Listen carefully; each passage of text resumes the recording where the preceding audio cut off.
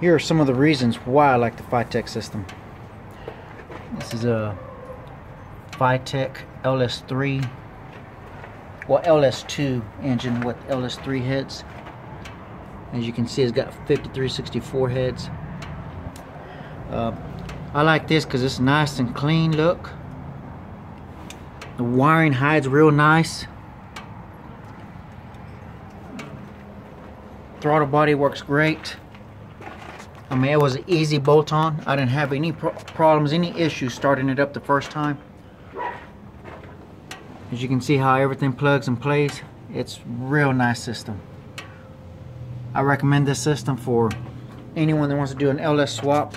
Yes, it does cost a little more than the regular FITECH, but it's well worth it. As you can see, it's real nice and clean. I hid the computer and the wiring is going through the firewall. I do have one complaint only, and that's the wiring that goes to the knock sensors at the very bottom on the block. You had to really stretch in order for it to plug in. Other than that, everything else is, you got plenty of wire for it to all plug in. Easy LS swap.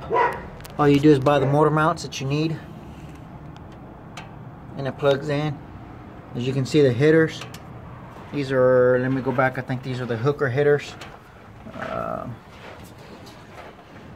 Yep, hooker headers.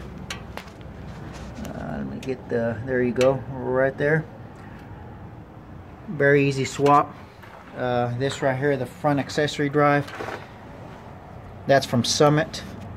Alternator, water pump, power steering.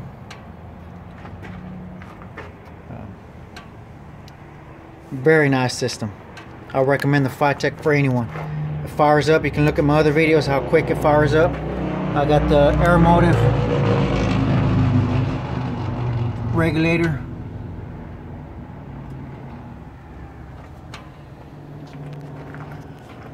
Like I said, if you got any questions, just message me and I'll be happy to help.